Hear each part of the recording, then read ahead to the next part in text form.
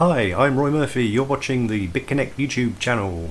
Coming up in today's video, Bitconnect Trading Bot Transactions. Hello, I'm Roy Murphy. Welcome back to the Bitconnect YouTube channel. Today we will be digging into much more than what this title suggests. Because this holds true not only for Bitconnect, but also for ETHConnect, for Hextra Coin, for Regal Coin, and for Electra Coin. There is something more going on in the background between all of these than meets the eye. I know they all look very, very similar. Some of them are more similar than others. There is something going on, and we will be digging into that today in this video. So this may be quite a long video. I've got lots of tabs prepped, ready and open. But I really want you to bear with me on this, because we're not only going to be talking about the trading bot transactions and trying to find them. We did a video before on the Bitconnect trading bot revealed, and that gave just as many questions as it did answers. So this is the follow-up video to that, where we dig in even deeper. So if you want to know more about the trading bot, hold that thought and we'll get into that shortly. But first of all, market news. Before we hit the market news, I want to talk about YouTube. Now, any of my regular guests, any of those who signed up, or my subscribers excluded, on this channel our spam filters are set extremely high. I've spent a long time playing with them to get them just right. No personal referral links are allowed, no links or redirects. There are over 500 keywords that will send your comment straight into my spam box. Now, I log into that 2 or 3 times a day, and I will inevitably delete 99% of them, so that you guys don't have to wade through pages and pages of crap. Okay, so only good, insightful content here, please. Spammers, either get a real job or be more creative. Make a banner, pay to have it placed somewhere. Try Google AdWords or Facebook advertising, or make a blog. Engage people, make a video, give something back. So spammers beware, your efforts are futile. Now that's the end of my little rant for today. Let's get on with the market news. So, market news: Bitcoin Gold will not be credited on Bitconnect. Bitcoin Gold is a proposed fork to the Bitcoin network, which would result in a separate currency on an entirely different blockchain. Although similar to the Bitcoin Cash fork on August the 1st, it will not be included in Bitconnect. I think the reason why is not many people, if you look at the price of Bitcoin Gold, how it's plummeted before it's even gone live, you will see there are various reasons why Bitconnect wouldn't want to get involved. Mainly because of the value, and 2, the adoption process, and 3, you're in 2 groups, and if you're in one group then Bitcoin Cash makes sense, Bitcoin Gold not so. So if you are holding Bitcoin only in Bitconnect, you will not receive the private keys to be able to claim your Bitcoin Cash, which is pretty much worthless anyway, but that's not the point. If you do have Bitcoin and you do want to be included in the Bitcoin Gold, bearing in mind that if you do hold your private keys, you will also get the equivalent value, or not the value, the equivalent amount of Bitcoin distributed in your Bitcoin Gold wallet. So bear in mind, if you do want to get in on it, I can't imagine why you would, but some are inclined that way. If you do want to, then you're going to need to move some of your Bitcoin into a wallet or an exchange where you get to at least have an exchange that supports it, be able to export your private keys, and then you can get hold of your free Bitcoin Gold. Next, upcoming Bitconnect prepares to celebrate its annual ceremony in Thailand. So that is actually happening as of recording in about 8 hours. So I don't know if I can get on a plane in time. I wasn't invited anyway. This is going to be big news over the next 24 hours. I'm sure we are going to see loads and loads of videos on this.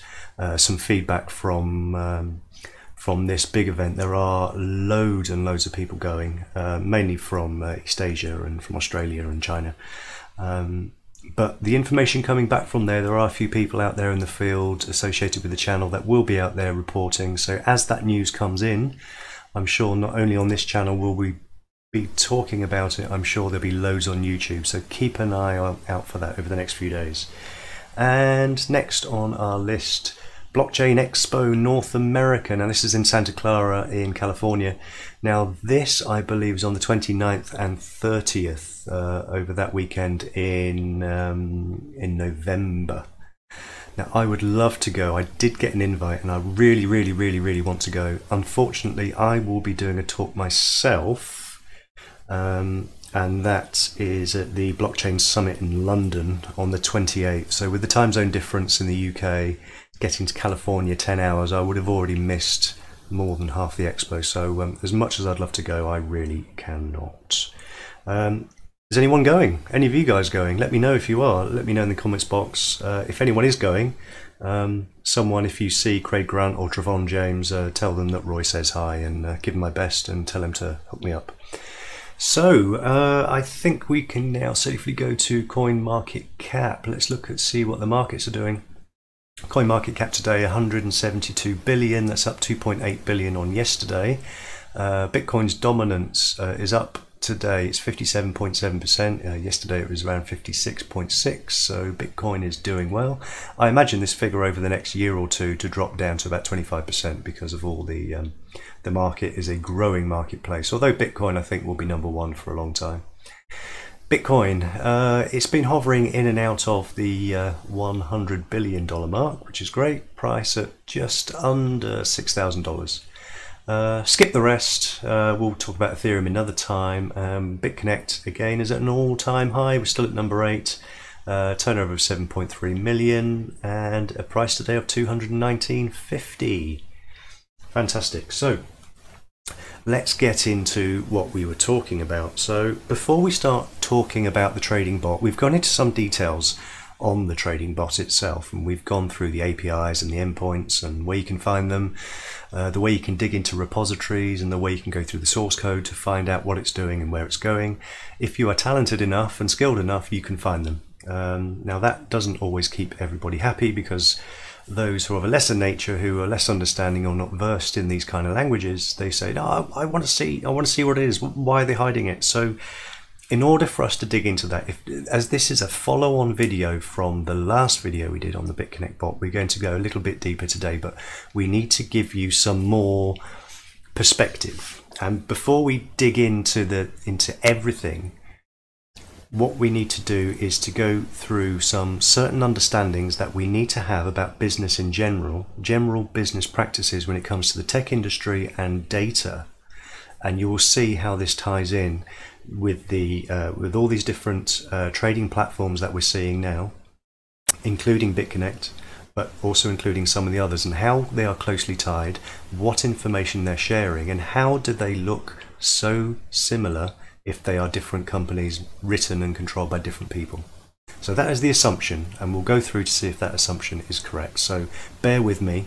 This may be long, but do not skip, because you need to understand all of these steps. So we need to understand big business practices.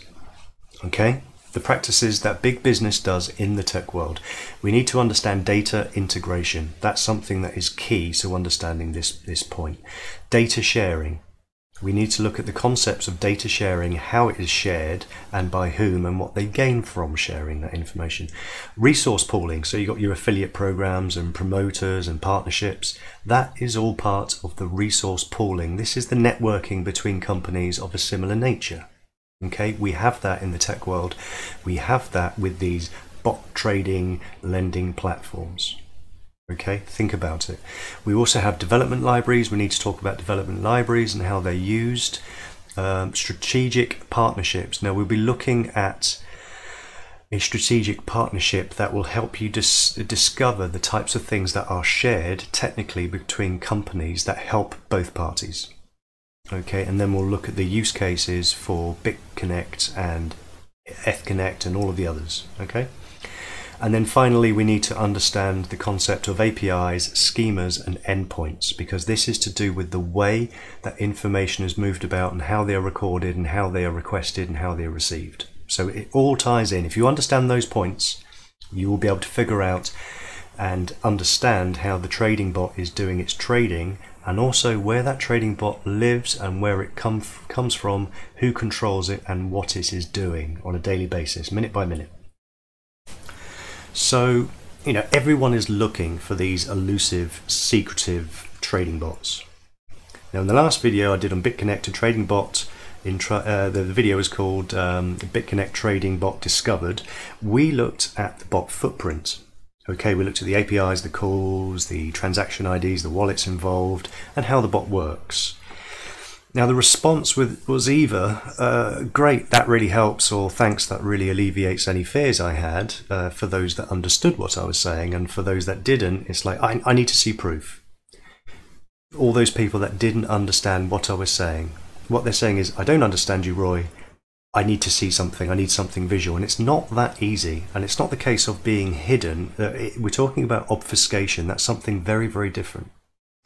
So because of this something called obfuscation, giving you a list of IP addresses to ping, which I've done, it would reduce the number of people who can see it. Just, you need to be a seasoned programmer to be able to do it properly and to understand it. So, and the other problem is that pinging the addresses move all the time because of this obfuscation round robin that they're doing. And it's also to do with reverse proxy IPs, and there's loads of reasons why you can't track them minute by minute. I'd have to do it live, I'd have to do a live stream, and it would take a lot of setting up. I may even do that. That could be another video that we could do, and I'm sure that loads of people would jump on. If you want to see me find and trace the trading bot in real time, give this video a like and tell me I want to see that live. If I get 50 people that say I want to see you do that, I will make a video and I will live stream it for you, okay? So, obfuscation.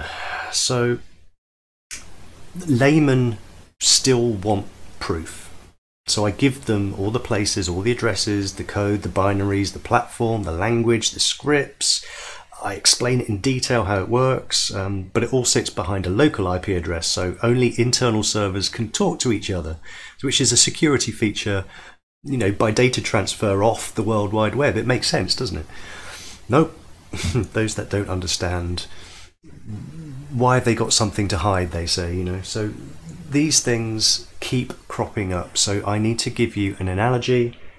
I need to give you guys some perspective. So let's try and get some perspective. I'll do this as quickly as I can, but I need to cover all of these points. So we're going to go off track a little bit because I need you to understand the way that all this data kind of ties up. Now, this is a local property. This is a real estate agent near me. Okay, now there are lots of them. I've just picked the first one at random. Everyone where you are, doesn't matter where you are in the world, you will be able to find a real estate agent.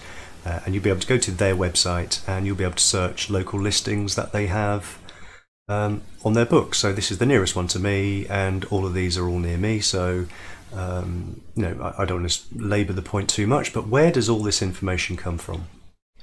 So to get a house like this, obviously you have an estate agent, they go out and do all the legwork, they send a photographer around who may be an in-house or he could be out of house. They package all of that, they get the information, they do the designs, they take the pictures of the house, and they put it somewhere. What they don't put it on is their own system. They put it on a system, a software system that they trust and they are subscribed to, in order to get this A, on their website, and B, more importantly, on the big search engines and on the big property listings. So this is great for their website, but how many people compared to your local property search engine will actually get to see these houses? So unless you actually are local and you find this, you need to have bigger exposure. So this is where data sharing works both ways. Now, not too many moons ago, 4 or 5 years ago, I did some work for this company, and I'm not promoting anything in particular, it's just something that I know inside out because I worked there for nearly 2 years. I was brought in because I was local to the local company.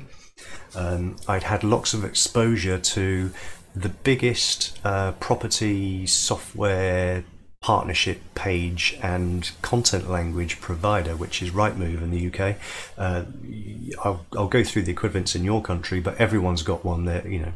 But it's all based on the Rightmove schema. Now, I'd worked with the Rightmove schema, and it was just so happened to be in my CV, and these guys called me as an outside resourcer and said, Roy, can you come and help us? We're growing at an accelerated rate. We want to move up into the data industry. Can you help us out with our platform because it keeps falling down? We've got too many users. It's not built very well. We built it very quickly. We need to make it more secure. We need to add all these different products. So let's go through the products. So the type of products that this company would sell. This is a software company, and it's a property software management company. So they produce, Dupix will produce software for estate agents to be able to log in as an account. It's in the cloud, and they can put all their details on, and it will be spread across the property board on all of the advertising platforms. Okay, and it does it in real time. So if you look at the software, you've got property software, management software, commercial software, agricultural, so that's all about the software. They also have extra training, which is an extra revenue, so they've got syllabus training, bespoke training. They've got client services, so they will design property brochures for you, they'll do the back end of the website for you, they'll build you a website, they'll do the design, and they'll also create the digital displays. And one of my jobs was to bring all this on board. So the digital displays are when you go to a real estate agent, they're the flashy screens with all the rollovers that are fed directly by the system. So that's what a company like this does. And when I went to the company, I think I was number 11. I was one of 11 people, and they were growing at a big rate, and they wanted to grow. So we grew that. We had a development team. We started working with the Rightmove schema, and we'll go through what that means in a minute. But we built up, so I ended up with a team of 135 people within 9 months. So let's look at that. So when I was there after 2 years, it was bought out, and it was bought out by a company who you may have seen. This is a well-respected newspaper in the UK. It's one of the top four, one of the big four. This is The Guardian. Now, there was a group called the Guardian Media Group, and they owned lots of media, not just The Guardian. And they took over when The Guardian went online. So many of you in your countries have also got a version of the very first version of Auto Trader. There's an autotrader.co.uk, which is the first one, and that was spread throughout the lands. There's I think there's an autotrader.com, which is the American version, which came later. Now, I remember as a kid, Auto Trader was like a white pages or a yellow pages in the UK. It was a big thick book, and it had all the trading, all the cars, all the prices, all the pictures, and then it had all the new cars at the back. And it was something that was very popular before the internet. Guardian Media Group bought this because they wanted to digitize everything, but they didn't realize how much competition there was, so they started losing lots and lots of their referrers, their advertisers, their sponsors, and people went elsewhere where it was cheaper. So they started losing revenue on this, and they bought Dupix just before I left. So that's that. Now, Auto Trader also exists in America and Canada, so that's their version, but so it should be familiar to you. Zoopla is what is now owned by the same company. So Zoopla is one of the biggest property and commercial estate agent listing pages. So if you search for anything, you'll either use Rightmove in the UK or Zoopla. Now it's the only thing that has a different schema. Now the schema that they use, the schema is the platform, it's the way that all of the boxes and everything work and integrate with each other, and the API calls and the information that comes in and goes out, they use a completely different schema. So Zoopla, they came in as a late starter, but they tailored all of their results, and their business plan, their revenue stream is based on data instead of property and estate agents. So this company now owns the company that I worked for many years ago. So that's the difference between the two. So in the US, you've got Realtor.com, which is one of the biggest ones, and then one of the other ones which I've worked on for a long time is Zillow. I've used lots of the API keys, and I've done lots of data transfer for Zillow. But if you look, this is the number one in the UK. It's called Rightmove. So let's go and do a search. So if I search for, search my village.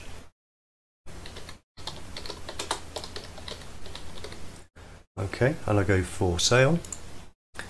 So I'm going to search within 3 miles, I think. So we'll go search radius 3 miles.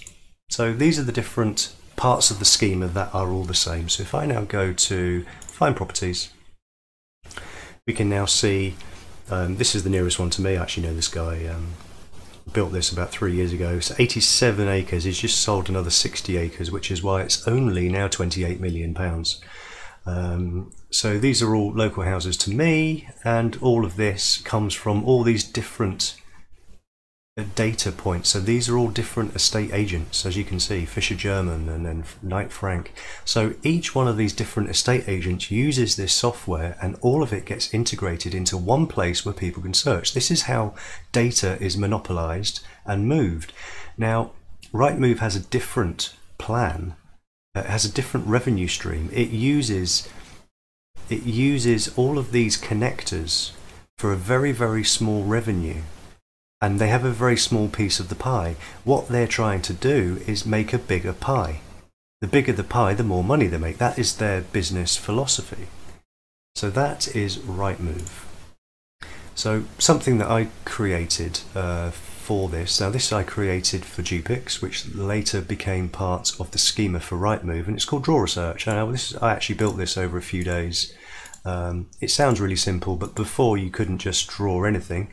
You can actually draw an area, and now you can view properties. So you can actually draw in places, and then the results come up.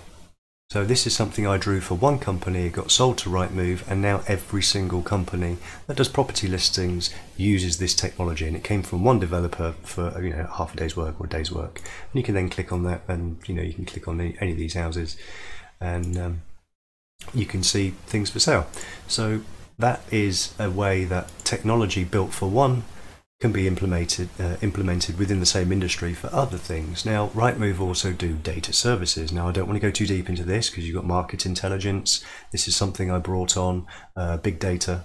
You've got development insight reports, you've got area analysis. Now, they're trying to catch up with Zoopla on these house price indexes and everything. This is from the data stack, and they're now realizing that's where the money is. It's in data exchanges. This is why Google and Facebook are worth so much, not because you put your pictures on, it's because of the data they have, the data they can sell. It's the advertising, it's the marketplace itself which is worth something.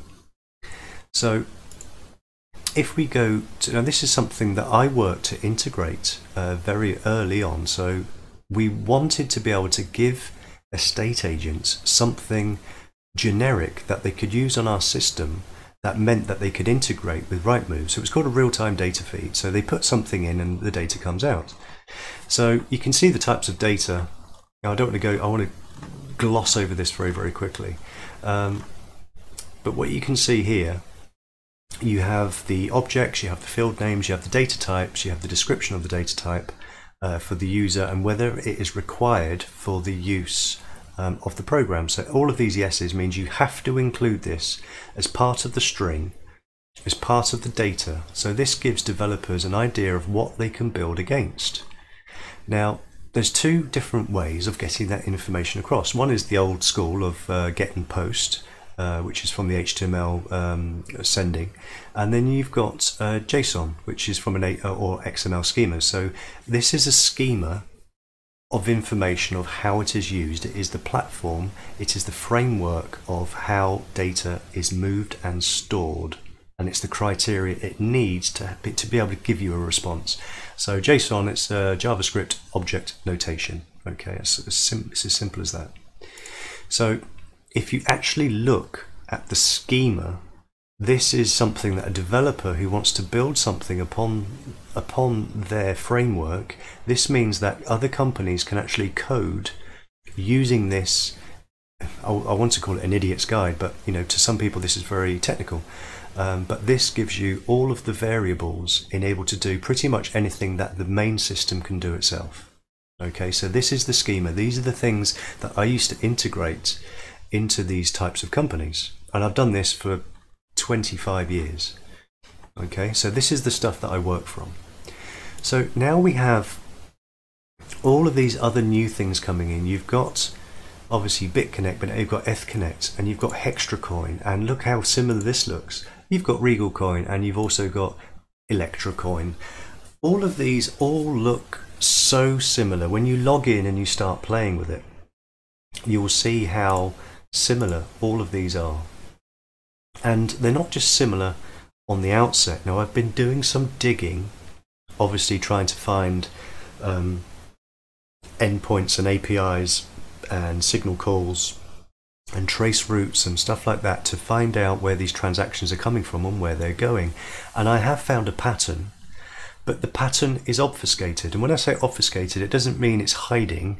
It means it isn't coming from a single entity. It means it's being built in such a way that no one person actually has access to it. And that's really, really clever. Now, I found all the addresses which I've shown in the last video, and if you look at the top 10 rich list on, if you actually go to CoinMarketCap and then go to Bitconnect and then go to the wallet ledger, and you can see the history of the top 20 wallets, you can see which ones are the hot wallets, which ones are the savings accounts. We've done a video already on how much money is in Bitconnect. What we need to do now is figure out where those endpoints lead, and I've come to a round robin, and when I say a round robin, I'm thinking that things are moving around in various places. And when you look at the transaction codes of what is going on, and you try, for the bot trades, you're seeing that it has a very generic Bitcoin type address. But when you trace the address, the figures are always zero, and they're zero because it's like a shadow address. It's being built from either a 2 of 3 or a 2 of 4 type signature. And that sounds not like a segregated witness. It doesn't sound like a multi-signature type deal because they have their own signature in their addresses. This is a normal address that has been put together where 2 or 3 of the recipients only have part of the code. So what they're doing is that there would be 3 nodes or 4 nodes, and it requires 2 to combine 2 addresses to go to a 3rd node that then decrypts it, which then creates and obfuscates it, and then puts the 2 pieces together to make an address.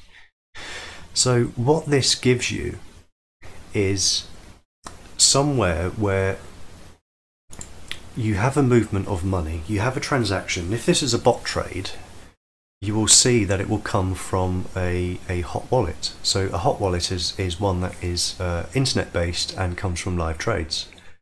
So live trades, the way that commercial wallets are set up, if they were going to do it one transaction at a time, it would actually be very expensive once you add up all the transactions. So what they want to do is to create a bank of transactions and send it as one transaction on the block. Now, the way that those transactions have been working is that it's now a trustless platform, because the platform itself doesn't care or know or understand what is in that transaction. All it is doing is hashing blocks. And you have a 2 of 3 scenario, or a 3 of 4 scenario, or a 10 of 27 scenario, where you have a consensus and you get the right result back. There is no way of tracing that transaction. It becomes completely off the chain, essentially, because the 2 parts or the 3 parts of a transaction need to have the reciprocal transaction key in order to unencrypt it, and then you're only unencrypting either one part or 1 of 2 or 1 of 3 parts. So you can never actually piece together, and once that information is completed and you have a receive ping back to say yes, I've got that and the transaction is complete, it then deletes that part of the information. So that is what is going on now with the trading bot, and I've done that by API calls, by reverse tracing routes, and tracing a lot of the transactions and the IDs and figuring out which wallets it's going to.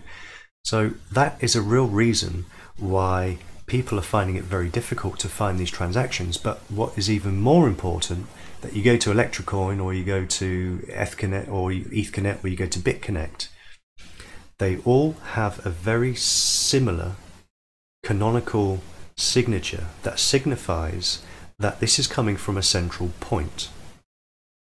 So when you say Bitconnect looks just like Bitconnect, or Regal Coin looks very, very much like Bitconnect, yes, they are, and I think there's a reason for that. Now, I've traced a lot of the trace routes. Now, most of these, well, all of them, every single one uses a content delivery service to move stuff around, which means it masks the true IP. So you get the Cloudflare IP, which is the domain name. Sorry, it's this stuff here. If I go to Cloudflare, you will see that it's these products are all to do with content delivery networks. So they all use Cloudflare just to obfuscate where those messages are coming from, as well as to spread those around the place. So if we look at CDN, you can see the locations where they're based. But if you go back to the main Cloudflare place and you see where they distribute all of their stuff, if you live in Florida, then you know there's a Cloudflare center near you. So your data is actually coming from there, not from the UK, or not from, not from Vietnam, or not from Australia, or Dubai. And you can trace, if you go through to Bitconnect, you know that where they're based. You know that they are actually in Japan, but their Cloudflare account is actually in San Francisco. With Electrocoin, you can tell they're from a certain place. You can say that Bitconnect, you know it's in Malaysia, and a lot of the development is in Vietnam. The other one is in Dubai. You can actually trace where they are, even though their headquarters are Mickey Mouse. And Bitconnect, now in the media that none of their names and their pictures actually match who they're saying they are. They all have a very similar way of saying, and do you know what? This is who we say we are, but actually, if you dig into any of the information, we don't exist. You go to any of their offices, Bitconnect included. I've had a few comments on YouTube. Roy, did you realise? Are you not worried if you're going to sign up to Bitconnect that on Twitter they found out that they had Mickey Mouse names and they used some other guy other Twitter picture? It's like, yeah, I knew that already. Oh, aren't you concerned? It's like, well, do you use Bitconnect? They're like, yeah. Well, did you realise that the CEO of Bitconnect, Ken Fitzsimmons, does not exist, and neither does his address, and neither does his registered company, and so if you're not bothered by that, then why should you be bothered about this? Okay, two wrongs don't make a right, but there is a reason, and I think it's part of the platform that is controlling it, and I think these individual companies are going to a content delivery provider that specializes in creating this content. Now, the IP addresses, when I do the reverse proxy IP and I do a trace route to the origin, there is a pattern emerging to all of these, and these are the trace route IP address bank. Now, if you're not in somewhere like Rackspace or cloud hosting platform, or if you're not using a big cloud provider like Amazon, most physical servers will be on a limited IP spectrum. So if you have 10 servers in a room, they will normally be canonical, so they'll be sequential and canonical. So you will see IP addresses being very close to each other, if not sequential, because of the way that they talk to each other, because they actually converse as a cloud platform using local IPs, which is one of the reasons why we can't can't show you very easily the bot and the actual transactions, because of the fact that it's actually behind not just a firewall, it's actually completely off the net, because those transactions are just API calls.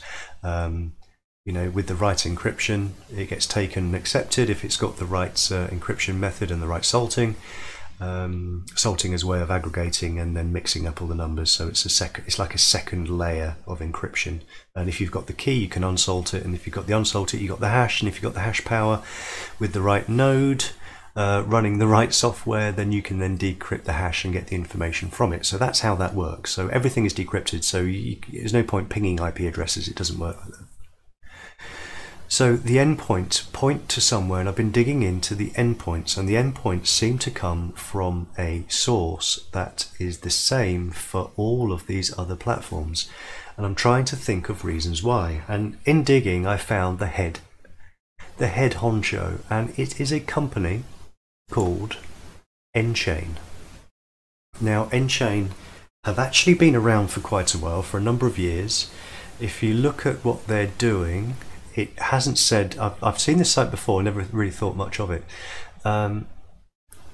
Let's scroll down. So it says, our PhD qualified scientists, researchers and engineers are finding new ways to tap into the power of the blockchain and propel businesses into the future, transforming people's lives and the way in which businesses operate. Now, I'll let you go through the site in your own time. It's mchain.com. nchain. Now, I was looked into their business practices, and they don't actually sell anything. Not directly. They don't actually want anything. There is nothing where you can give them money. There's no way you can buy a service.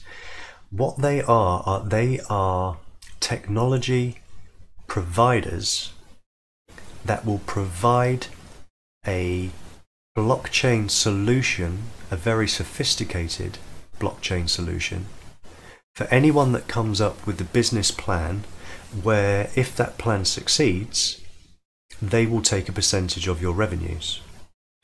So imagine Bitconnect, for example. They would go to a company like this, or they would be invited. They'd come up with a business case, and they'd come up with some designs, and they'd come up with some uses. So they work together, they collaborate, they go away, and they build something. What they do is that this company will own the technology rights. Now, if you go into the technology rights, the patents in the last year, there are hundreds, and they're all related to trading platform, secrets and the way that they do everything. And it is really, really advanced stuff. This is. Now, they do have a group of companies, and they won't tell us the group of companies that they're working with, and they do have products which they say they cannot talk about because it's so secret, because they would be chastised and shut down. So that means they're working where the legalities in certain countries are certainly dubious. So when you've got Bitconnect saying that they're actually in Japan, and Japan says, actually, no, you need to be registered to have an exchange in Japan, and they're not on the exchange register, that means they're actually, the endpoints and the transactions, even though they may say they're based in Japan, and they may actually be based in Japan, they're not, because of the centralization of the network. And that is how they're getting around opening all these, selling all these cookie cutter websites and platforms. They come in, you make a proposal, we will give you the APIs, the endpoints. You have nothing to do with the trading bot. You just send us the transactions. We will process the bot. We will take our cut, and we will send you the transaction details. They will provide the platform itself, and they say, here's the bare bones. You reskin it.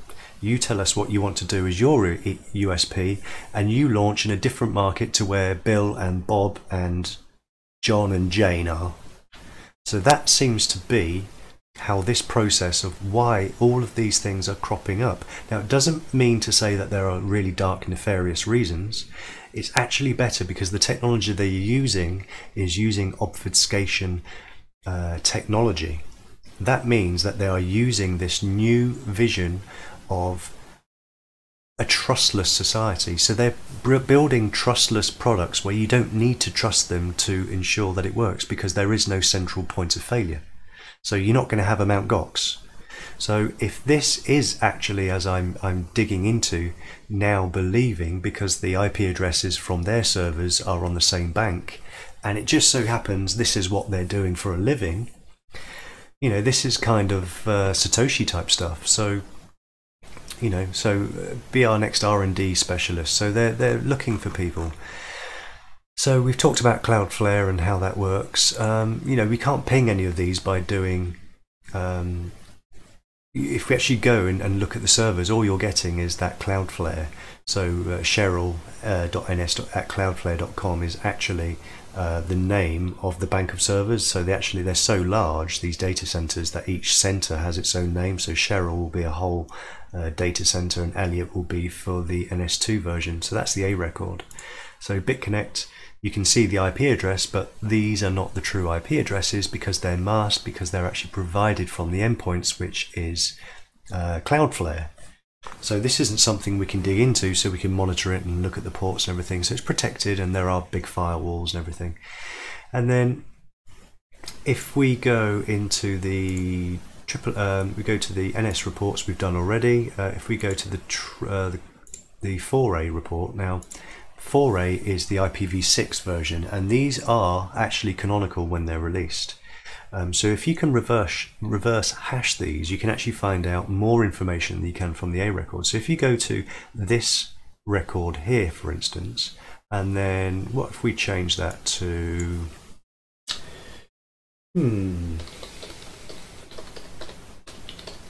Regal coin? Let's try that one. They seem to be within the same bank. So if you start digging into it and then doing the reverse proxies and actually looking at the text records behind this, you will actually see that these are actually co-hosted. They're not actually hosted by the same servers.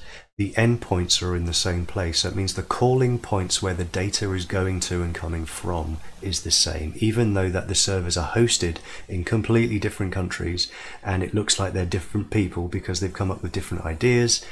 I don't think it's just the same person re-releasing stuff all around the world. These are actually different companies. And the reason why is that nChain doesn't care what you do with it. As long as it's on the trusted network, you're using their software. The fact it's trustless, it means that they can just let it run. And they want competition. Why do they want competition? Because they take a small percentage of the pie. All they want is a bigger pie. That's how they make their money. Okay? That's how they make their money. I'm pretty sure they do all the pre-mining for them. I'm pretty sure they do a lot of the wallet creation for them and let the development team do the rest. So if you actually go back to Bitconnect, you can actually see when you log in, or you can actually see all the way down, you can see, I mean, everything you read on the trading and the lending, it's just reskinned. And as a new version comes out, you get the latest version of the platform that they've made with all the different features and benefits. So you probably find the one after Bitconnect will be even better, or it will have a different thing, or it will use this split key transaction process, which means that Bitconnect is actually better on the look of it because Bitconnect has a central server. It's a decentralized coin with a central server. Bitconnect is actually a semi-decentralized platform because the coin itself and the transactions are actually hooked onto the Ethereum protocol, the ERC20, which you can mine, by the way. I know lots of people have had loads of comments saying, you know, that they're a scam because you can't mine ERC20. Well, no, you can't when it's out the box, but there are many ways of bashing it into place to make it work. It is open source platform open source after all. So there are many ways of doing it. It is possible, so I wouldn't worry too much about that. So the other interesting thing on the nChain website, if you go to the blog, now I've seen this chap before. This is Jimmy Wynn, and he is the Chief IP Communications and Legal Officer. Now, if you do ever go to this website, I really want you to actually listen to a lot of what he's saying. He's quite a swish-looking guy. He really knows his stuff, but his background is from intellectual property, telecommunications and legal officer. So he is the legal mind and follows this chap everywhere. And if you don't know this guy, this is Satoshi Nakamoto. This is Dr. Craig Wright. Okay, he's been pushing Bitcoin Cash because it follows more of his original insights and his original white paper. A lot of people go, yeah, but you don't know Dr. Craig Wright is actually Satoshi Nakamoto. Well, actually I do. I am an original developer on Bitcoin. I've been there since mid-2009. I was there before Gavin Anderson came in. So I was pre-Gavin Anderson now, who's the head developer, lead developer for Bitcoin Core. So I'm pre-Bitcoin Core, and I had lots of communications with Satoshi. And I actually did meet him last year. I say meet him, I had a Skype with him last year, and he obviously knows of my work. He has followed me, I have followed him. After it came out, I was actually the first person on Twitter to actually support him because I knew straight away it was. But when I actually did speak to him, he did refer to an email that only we had. So I had an email with a conversation with Satoshi, and he actually referenced and it was his way of saying, now you know for sure. And no words needed to be said. We just looked at each other and we just nodded and we just carried on with our conversation, many of which we've had since. So there you go. I did not know that Craig Wright was the chief scientist at nChain. So it looks like Craig Wright, Satoshi Nakamoto himself, who is putting all of this technology together for nChain, it looks like this is one of his babies. So Satoshi Nakamoto strikes again. There you go. There you go. Bit shocking. If you really want to, I won't go through them now. I was actually going to click these and let you listen to some, but some of these are about half an hour long. Have a look at Craig Wright's talk, because it covers much of what I've talked about, and it does also talk about these all these endpoints and the different types of stratifications on transactions and wallets, and where Bitcoin is going and all the different things they're adding to it, and in a more slick and subtle way, because Craig can be a bit of an arse sometimes. He's not the most personable person, because most good developers aren't. So actually, I didn't rate his C code anyway. I was much better than him. I'm sure he won't mind. He'll probably admit it himself. Gavin's a much better guy. So Jimmy, yeah, have a look at Jimmy's as well. He comes across really well, and he actually gives more information. This is more background history and theory. So go and have a look. Before we sign off, I want to go back to Bitconnect again. I did the last video we did was about Bitconnect, and if I log in, we did one, and I actually put a referral link and said anybody that wanted to join the team or couldn't join the either has joined our team or really wanted to, but they were signed up with someone else, you know, the link's at the bottom if you want to give this a go. And if 3 or 4 of you do, then we may make a dedicated Bitconnect YouTube channel. And if I scroll down to my referral link and I look, now apart from the fact it says Driect and the spelling's wrong, I've actually got 22, so I am absolutely gobsmacked. I am amazed. So guys, thank you so much for your support. Yeah, that's just page 1. We've even got a second tier, second level as well. We've got 3 pages. 22 of you so far. So yeah, looks like we're going to be doing the channel, guys. Bitconnect YouTube channel.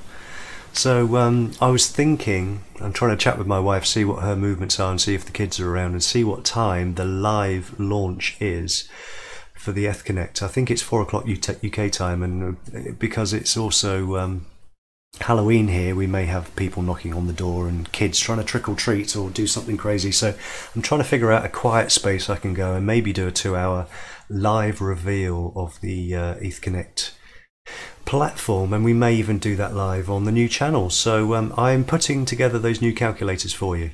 For all of you guys, don't worry, it will be ready by launch day. So I've got a few things I need to do, make the templates, get them ready for you, and change all of the someone asked me on YouTube the other day, is it actually